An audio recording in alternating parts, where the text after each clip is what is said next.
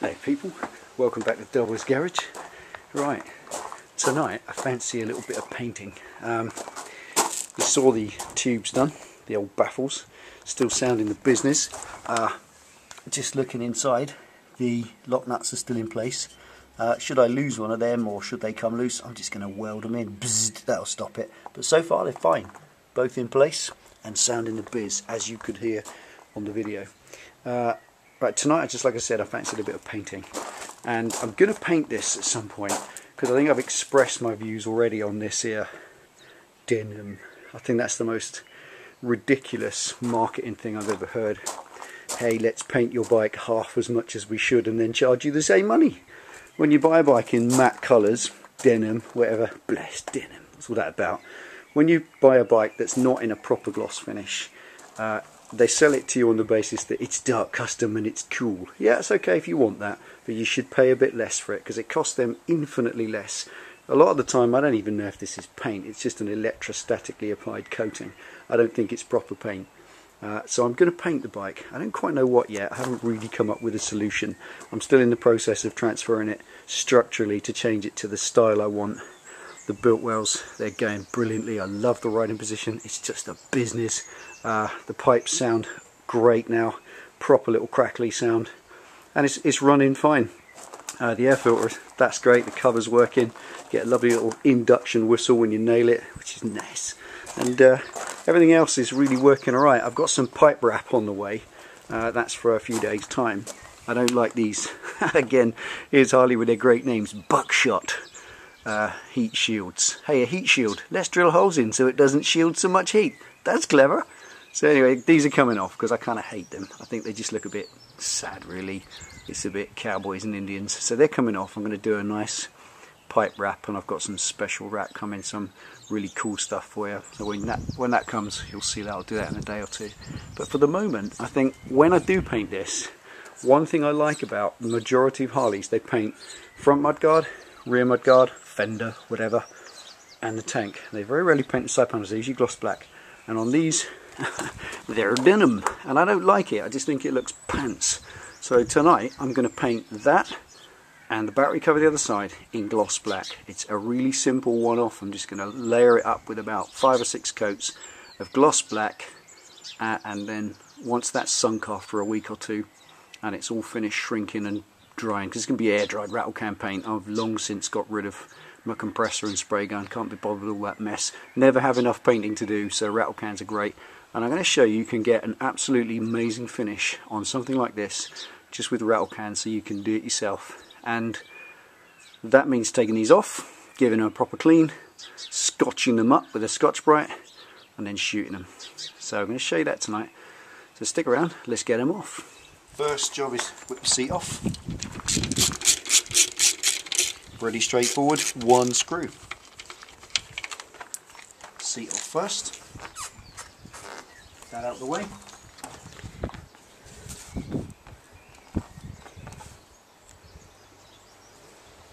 And the washer root. And then it's down here to the side panel. The battery cover's held on in the simplest possible way you can imagine. It's ever so easy. Underneath here, there's just a little kind of hook that a slot in the tinware just sits on. There's no fasteners, it just sits on a hook. And up here at the top, it's just held in with 2 of these. Pop them out the frame, pull them off towards you. That is as simple as it is. And then that just lifts. There you go. You get a screwdriver, little, when you're going to paint them obviously, you get yourself Torx and they just unscrew and lift off, which I'll do in a minute. So there's the first one. Let's take the oil cover off. Okay, you see to pop a little tiny thin screwdriver underneath, slip it under the tin,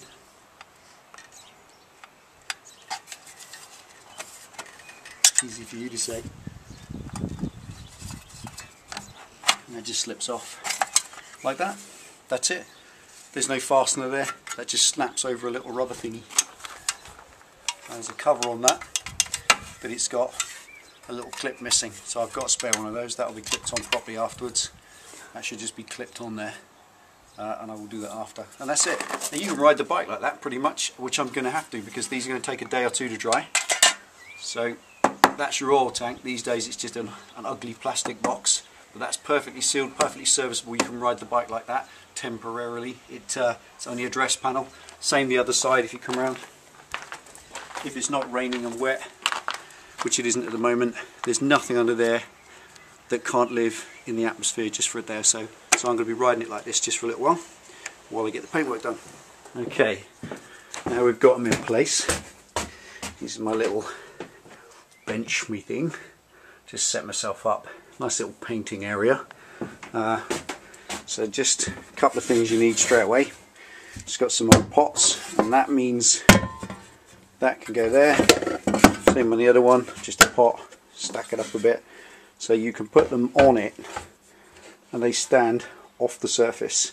So as I'm painting I can rotate that, get to other sides, get all around it, and it's the majority of the surface is that surface and that's flat, so there's just no point in sort of hanging them up and painting them. It's right when you haven't got any room or whatever, but to be honest it's easier and better that way. You can float the paint out better, and you can just put loads of paint on, and I'll come to that later on. You can get a nice layup on it. The material I'm using just for this is this here, very simple Silverhook universal black gloss. Simple as that. Doesn't need to be anything special. I was going to ramble on about paint and how much paint you get in these tins and all the rubbish. This stuff, that's like the remainder of the can from when I did the heel plate. I just use this stuff all the time. It's for everything, even if you just do a bracket, or even if you're doing a bit of stuff welding, I don't know, something on the mower, just paint it over, stop it rusting. This stuff's $2.99 a tin in my local kind of surplus general store, and that's brilliant. You go to a certain well-known car accessory shop, can't mention who, I think y'all know what I mean, and these guys, they just $6-7.50 I think they're charging now for a tin that size. $2.99, no brainer really. It's just gloss paint. Now just one quick thing, used to have a spray gun, as I said, don't bother with it anymore. Not when you're doing that much space. You have to buy half or a quarter of a litre of paint, and then a litre of thinners, and then a gun and a spray gun and a compressor, and it's just a load of grief. Rattle cans, you can get a fantastic finish with these, and I'm going to show you that you can. I'm going to just gloss these over, make them look nice and shiny, and see what they look like when they're finished. We're not going to use sandpaper either, because there's no body working needed on these at all. Apart from the fact they're sort of oily and a bit messy, they're going to get chemically clean. We're going to use just something simple like an acetone, clean all that off. Just to scuff them up, I'm just going to use the old Scotch-Brites, just pan scourers. 80p for 3. You don't need to go buying expensive packets of sandpaper. It's not needed. All you need to do is scuff up the surface, and that stuff's brilliant. Pan scourers, 3, 80p. Scuffage for the use of. No brainer really. Right, okay, so before I get started I'm just going to go and get some chemical wash. I've got to take these two little clips off of here and have a little search round in my parts box for a clip for that for when I put it back on later. So let's get these prepared, start scuffing them up and get going. I just want to make a point first. I'm just going to wipe these over. Acetone is a great degreaser, and just before you go buying it, get in your wife's cupboard nail varnish remover. That stuff is brilliant for degreasing paintwork, and it costs relatively nothing compared to proper paint degreasers. It's just a mineral based degreaser, and this will do the job a treat. This is the, done that one, this is the oil case. This has had oil run down it and so on. So before I start scuffing this up and then scratching any oil residue into the paint that's there, I want to wipe off as much as I can. So really just a bit of kitchen paper, get it nice and wet, and just wipe it over, chemically dissolve the oil. Okay, right.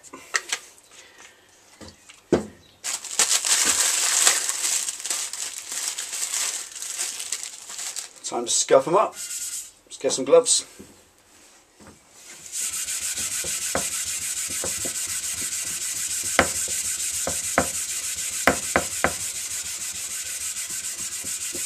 These won't take much paint off, but they will put a nice bloom on it that the paint can key to. That's all this is about. It's not about removing paint. And also, if you make sure that when you scuff, go along and none of these silly circles, you'll find that if all the lines are straight in one direction, the paint will lay up better. You get a better finish. It's a funny old business, scuffing up with a Scotch-Brite. It feels like you're not doing anything. It feels like it's not rubbing down, but it is.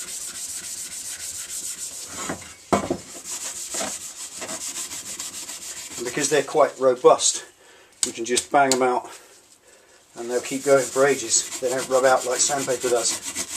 They also don't rub through and take paint off edges and corners, so you don't end up with bare metal that you have to prime. All round brill.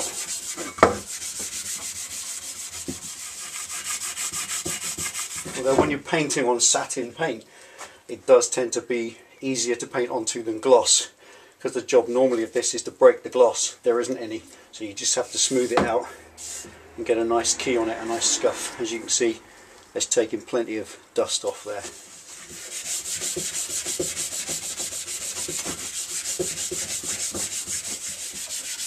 Okay, the reason I'm wearing gloves doing this is stop the moisture from the skin, grease from your skin, from making sticky handprints. Keeps the paintwork dry. There we are. That's the two of them scuffed. So now we've just got to wash them off, get all the dust and stuff off them, and then they'll be ready for painting.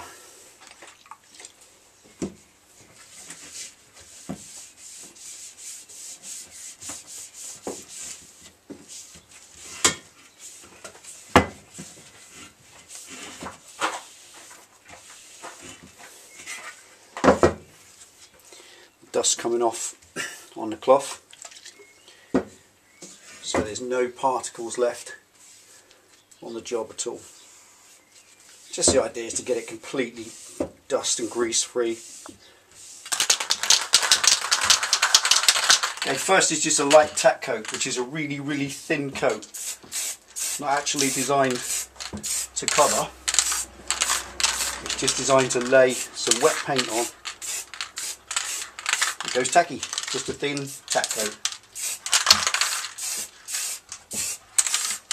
Now it just needs about 3 or 4 minutes to flash off, dry, before you start coating it up for real.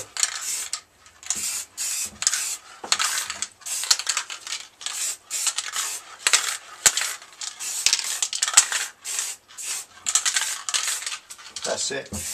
That's a tack coat. No more than that. You're not putting a coat on. You're just laying a tacky finish on it that's going to float out and drift out, and it's going to form a really strong bond without layering up and then reacting to anything. The first 2 or 3 coats are the ones that will react. It's a nice warm evening. It's about 14 degrees. I've just warmed the can up under the tap. If you heat the can up under a water tap, as it gets lower, it increases the pressure inside by expanding the compressed air that's left. As you run out the material, you run down the compressed air, so the paint gets blobby and splatters. So to keep it atomising, you just got to run them under a hot tap. Done that, there's my tack coat. It's going to give that 3 minutes, then start the first proper coat. First coat in anger.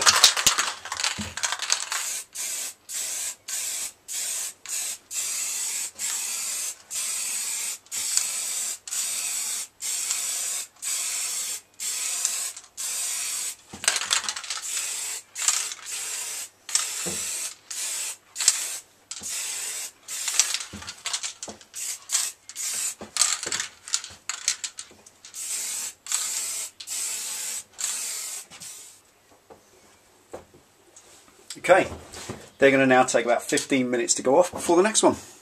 So let's see what they look like then. And coat number 3.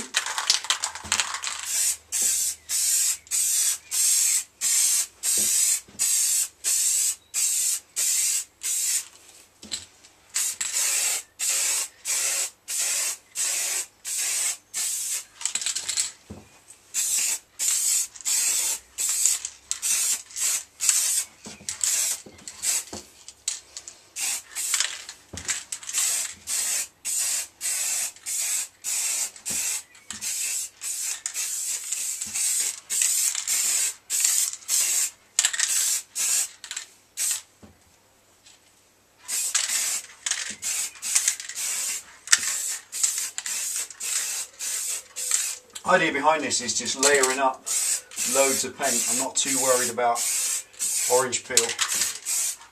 It is a bit cool now. As the evening's wearing on, it's about 12 degrees now, so it's a little bit cooler. Possibly not warm enough anymore to be doing this. But it doesn't matter, I'm just going to lay the whole tin on between the two of them. Every 15 minutes, another coat. Let it dry right off, another 15 minutes. And when it's got loads of material on, give that a good few days to set. Then you can get the 1200 paper and flatten that back. Make a lovely glossy finish. But the important thing is to get lots of material on there. So that's coat number 3, another 15 minutes. Alright, and there we are. Now that's 6 coats on each one. Quite heavy coats at points. And I don't know whether you can see in this light, but there we are. There's little dimples in that now. And they're caused by little particles of dust that have just been in the air. And there is a simple way around it. I'm going to stop now. I'm not going to put any more paint on. In fact, you see quite a few little dimples in that. So what I'm going to do is leave this to dry. I'm going to put it in a glass conservatory we've got, and it's going to dry over the course of, from now, I mean, it's 9 PM at night now as well. It's getting a bit dark out there, a bit dingy. It's about 8 degrees now, temperature's dropping fast because the sky's clear. So these are not going to get any better. I can just keep laying up material and I'll just have to rub it off later on. So they're not going to get any better. There's 6 heavy coats on each one.